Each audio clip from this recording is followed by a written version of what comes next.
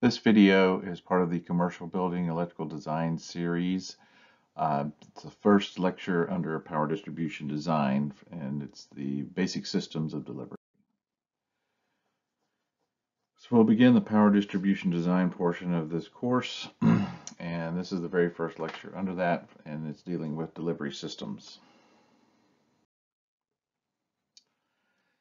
So we want to start our discussion with examining how electrical power is delivered to our facility. In the United States, this generally comes from the local power utility company. There are four major aspects of the utility company delivery system that you should be aware of, and these are generation, transmission, distribution, and service drop or service entrance. While we are primarily concerned with the last aspect, service drop entrance, you do need to be familiar with the total delivery system, as there are times that this can affect your project in one way or another. So let's take a quick look at each of these aspects now, and then we'll focus a little bit more on that final one, the service drop or service entrance.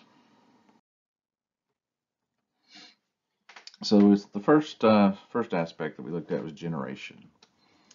So electricity can be generated several different ways by the utility company, and this includes using generators such as diesel, gas, or coal-fired generators, nuclear power plant,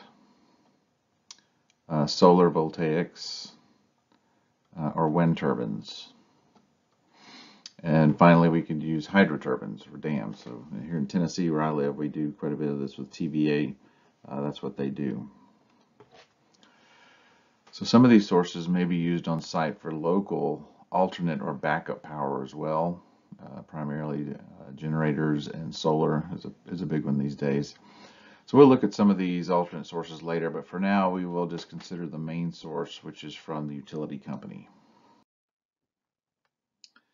So next we want to look at transmission.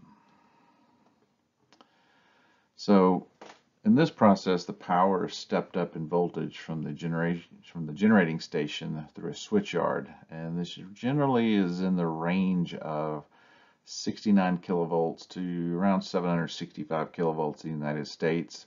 Can be higher, especially coming out of Canada. They can get up in the megavolt range. But this is to allow for the transmission of the power for long distances. So at these voltages, they can literally go for thousands of miles to get to their local distribution companies.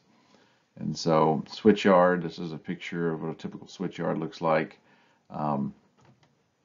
The structure here, these are actually big circuit breakers. They're usually filled with SF6 gas, which is an insulating gas. And then you have different transformers and switching gear and bus bars and all that type of thing. And then they usually go over these big power lines. So when you see the big guys like that, that's your transmission lines. That's for running, like I said, thousands of miles at a time using those methods. So next on the list is distribution. So at the distribution substations, the voltage now is stepped down. You know, in the 69 to 765 kilovolt range, that's pretty high, and that's too high to run locally, like around town. So we will step it down at the distribution substation to around anywhere from 4 kilovolts to typically 34 kilovolts for the localized area. So there should be some awareness as to the location of this system, the extent of this system for our projects, especially if we're going to require large electrical load power here that needs to be supplied, because if the power infrastructure is not close enough to our site, then the utility company may charge us to extend it to our site. So you might need to interface with the local power company in these cases. So this is where, you know, the cross arm, the typical wood cross arm poles that we see here come into play. And so this is what a lot of this looks like. And so you can see we have the glass insulators here. Some people, like my wife, collect these, but you a lot of times can tell what the voltage is. I know many power companies in general when they use these stacked glass insulators, it's usually 5 kilovolts per insulator. So in this case, there's 1, 2, 3, 4, 5. So 5 times 5 is 25 kilovolts. So I would say this is probably a 24 kV line. Whereas with the single glass, it could be as low as 4 kV. I don't think that's a hard rule, but I think it's just a general rule of thumb when you're looking at power lines. Finally, we come to the service drop or the service entrance. So this is where we'll have the most interest in our system. So this is technically where the utility company stops and the client takes ownership. So the official demarcation point is where the power meter is located. So this is important. Everything past the meter is the responsibility of the client and their design team. Everything before the meter, utility company takes care of. So this is important that we understand where this is and that the client understands that. So there are technically two forms of metering here then. And these are secondary metering. So this is the most common on commercial buildings. And so this is where the meter is located past the utility company transformer. That being the case, the utility company then is responsible for the transformer serving our building. So if something happens to that transformer, they're responsible for fixing it or servicing it. The other is primary metering. So this is typically reserved for large or industrial clients. So in this case, we do the metering on the primary side of the utility transformer. That being the case, the client will likely be responsible for that transformer. They'll need to purchase it. They'll be responsible for it if it breaks down, and they supply it.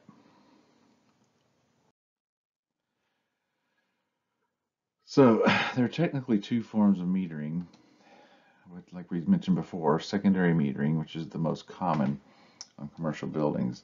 So this can be done in a couple of different ways. We'll stop and look at this. So the first is direct metering, and this usually occurs for anything that's 400 amps or less. So in this case, this is like on the back of a strip mall, you would see these are direct meters. So they're just running the services to each of the spaces directly through the meters and then straight to our panels. Anything over 400 amps is usually metered with a CT or current transformer, like we talked about in the review section. So in this case, you will see usually a CT cabinet. That's what we call this cabinet here. And it usually has a smaller conduit that goes over to our meter base. So we run our service through the CT cabinet and then to our switchboard. So in this case, the utility company usually has guidelines saying what kind of cabinet they want set there. Then they come and put the CTs in here, and the electrician runs the wires through those. The second, what we mentioned, was primary metering. Like we said, typically reserved for larger or industrial clients. So just to give you an idea what these look like, here's a technical drawing of a primary meter. And here's what they look like on the pole. They're usually pole mounted, where the primary or high voltage lines or medium voltage lines are. So if you see something like this, it has these ribbed connection points here. That's what this is usually is a primary meter. So it's used for metering on the primary side.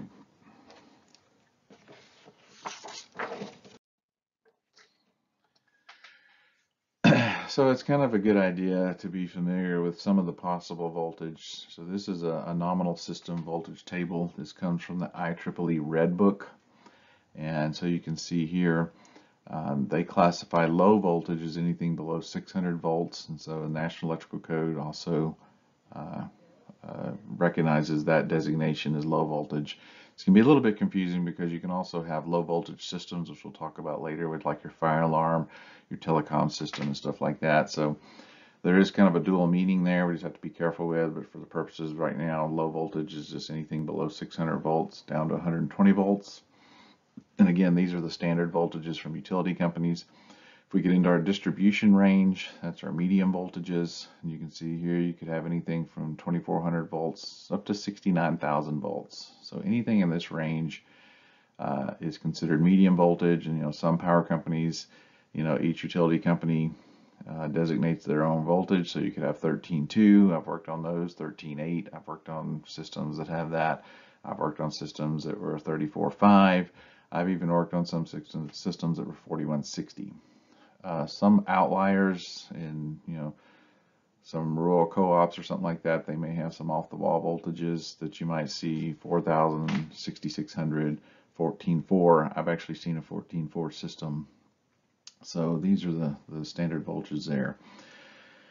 So then we can go to the high voltages and the ultra high voltages. Again, these are usually reserved for transmission, but these are the standard voltages that they usually use so that they can interconnect with other utility company systems, anywhere from 115 kV to 1.1 megavolt systems. So it just gives you an idea of where some of the voltage ranges are and what numbers you might see. So if we were to look at the system as a whole, this is kind of what it looks like, just to give you an idea. So we will have our generation station. This is where the power is generated. It's generally in the range of 11,000 to 25,000 volts. We come out to a switch yard where they step the voltage up and then get up into these transmission substation. That's where we get to the 69 to 765,000 volts. Transmit it the long distance until we get the local distribution. They step it down 4160 to 34 kV. And at this point, you can have two different things. You could have industrial loads. So sometimes they'll deliver just the distribution voltage straight to the industrial plants, and then they'll have their own substations and step it down themselves. Sometimes they even run it through their plants because their plants are so large at the higher voltages, and then step them down at strategic locations. But otherwise, it's stepped down to the voltages that we're accustomed to, the 480 or the 12208, and then you can have for residential, 12240.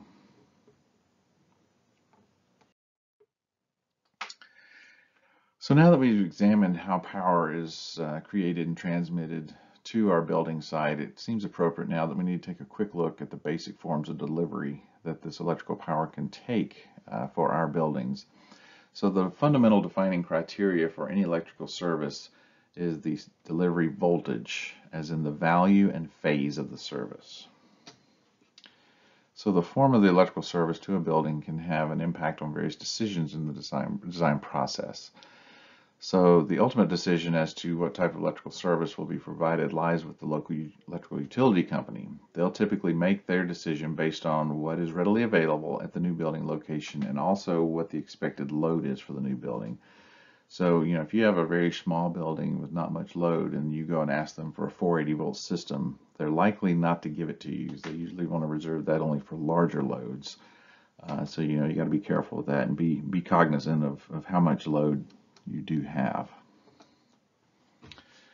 So in the United States, for almost all commercial facilities, there are 4 fundamental delivery systems and that we'll discuss here.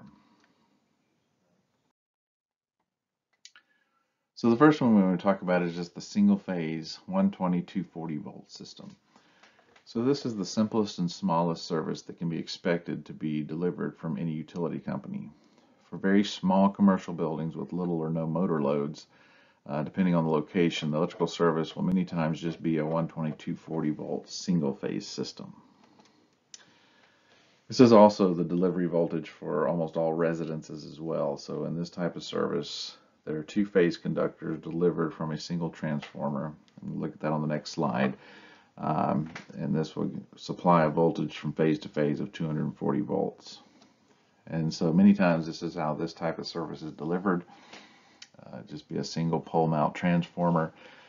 And here's some of the things you might run into. We don't want to go too much into that. It's beyond the scope of this course, but you can have a disconnect switch, a lightning arrestor, your rib insulators, your hot clamp. So it's just some of the terminology associated with that. So in this single phase 120/240 volt system, a neutral is also delivered along with the 2 phase conductors that is from the center tap of the single service transformer. So this conductor will have a potential difference of 120 volts between each phase conductor as shown below. So here, if we look at this diagram, here's our 2 phase conductors on top and bottom. So between them is 240 volts.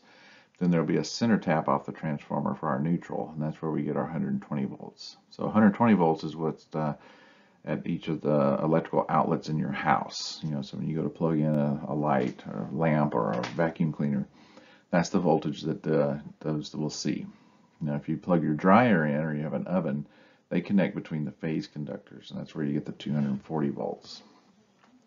So naturally, receptacles and other 120 volt loads will be connected then between the neutral and the phase conductor. Lighting is also typically 120 volts. And again, larger loads such as your HVAC equipment, your cooktops, clothes dryers, they're going to be connected between the two phase conductors.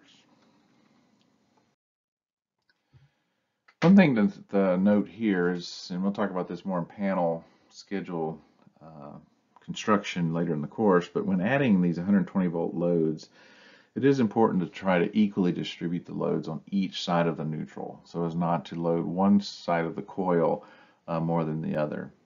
In the ideal case, where the loads are balanced, there should be no current flowing in the neutral because they'll cancel each other out.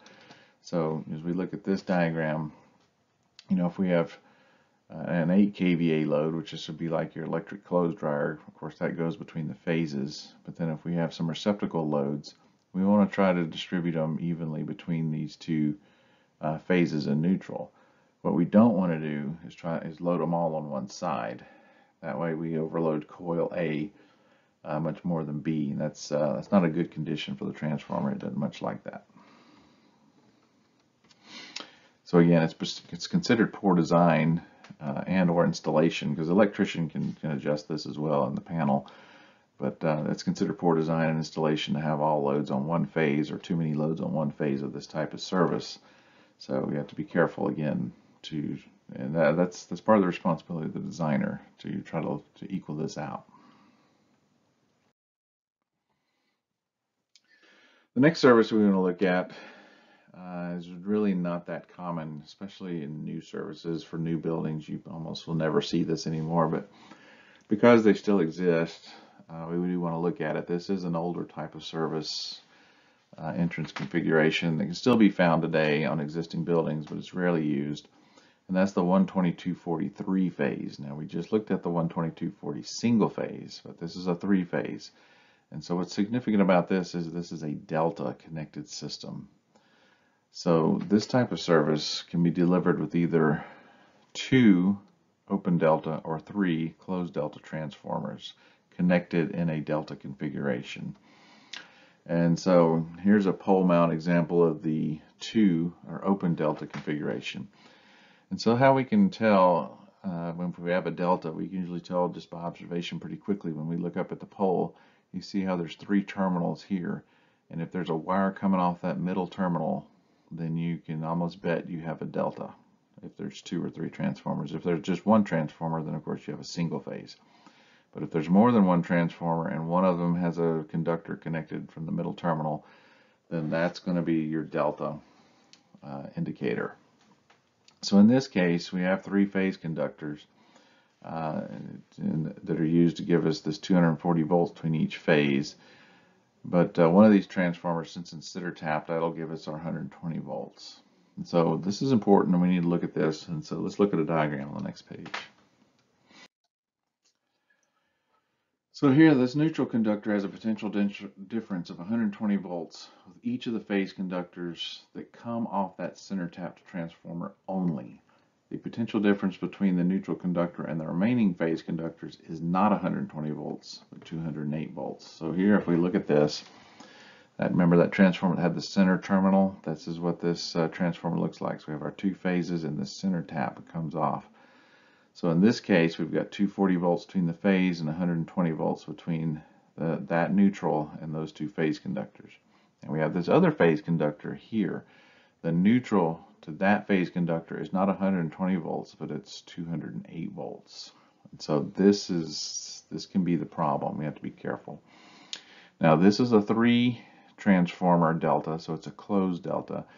The fact is, you could actually take away either of these transformers here, just delete them, and this would still function as a delta connection. You don't have to have the 3rd transformer. It just gives you a little more power output if you do have it.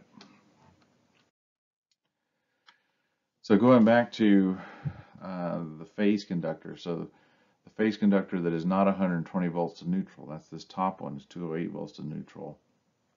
This has many different names, depending on what electrician you're talking to and probably which part of the country you're in.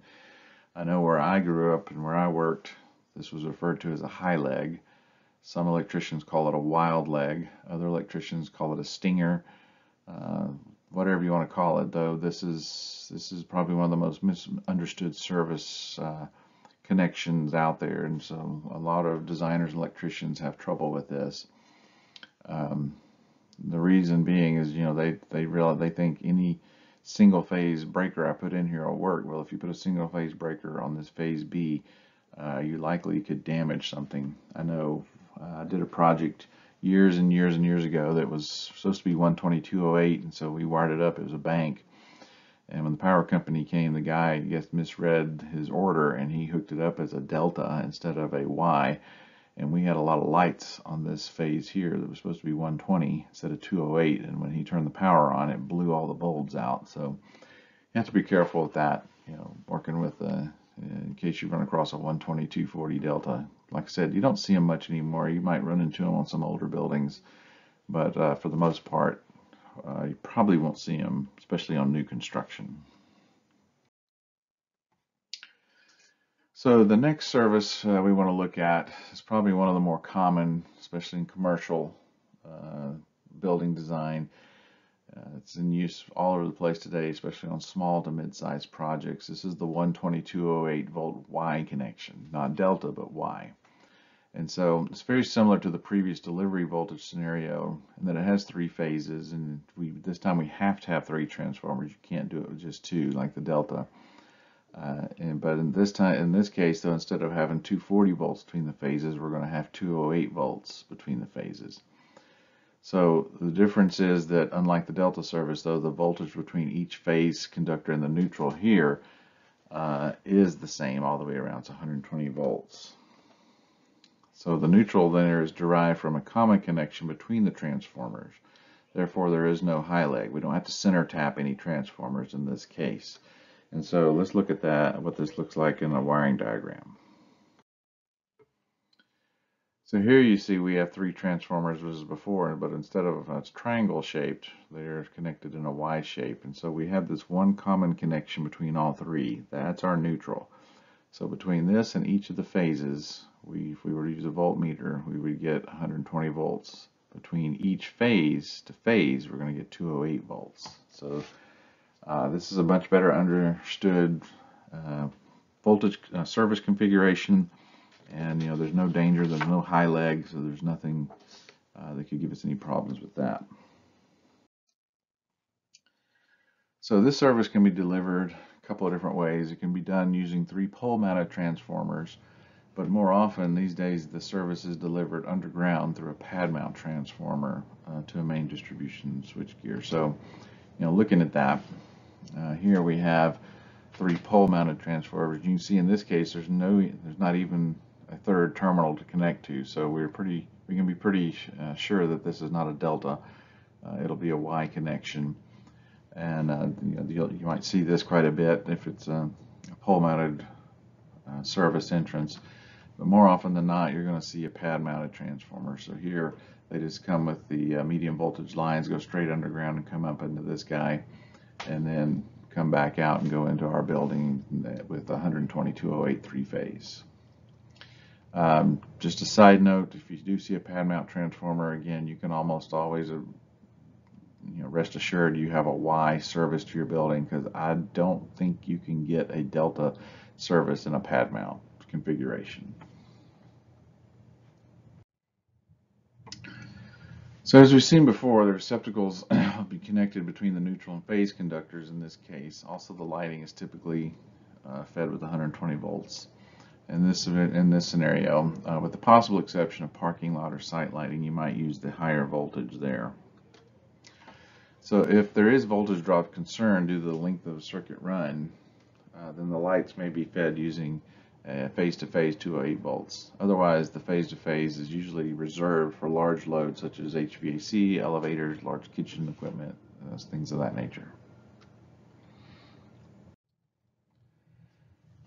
So the final service we're going to talk about today is the 480 volt 277 volt Y. So this is another Y connection. Very common service.